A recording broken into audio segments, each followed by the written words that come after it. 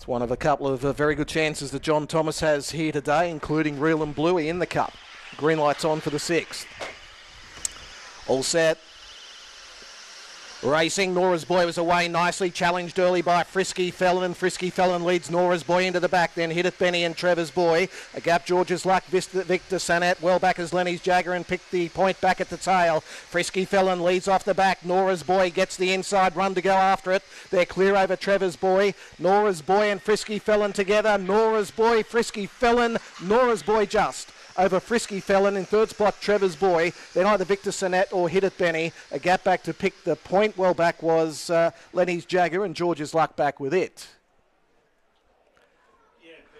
So Nora's Boy has done enough by virtue of that inside run, running 22.52, defeating Frisky Felon and Trevor's Boy.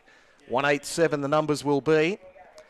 So Nora's Boy, that's now 6 wins from 9 starts and 4 out of 5 over the trip here by Legrand Quality from Cyclone Nora. Owned and trained by John Thomas. The runner-up Frisky Felon, Fabregas left unsaid.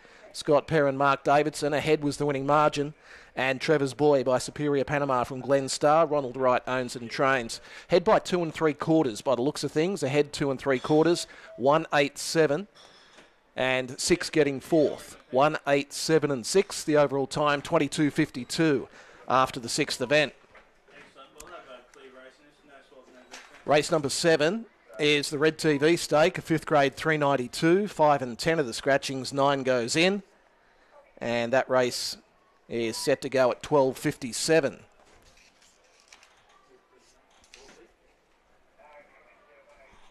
I've got all clear there on the previous, all clears up, and Nora's Boy into $1.50. Late did touch 145 at one point, fixed odds wise. Frisky Felon was a drifter, opened at 2nd favourite, it got out to 3rd favourite at 5.50. So Nora's Boy $1.50 and $1.04 in New South Wales, $1.70 Frisky Felon, Trevor's Boy at $5.20. Quinella 340, Exacta 570, Trifecta 38.90, first 4 not showing the running double 23.50. 7th event, the Red TV stake, due in 16.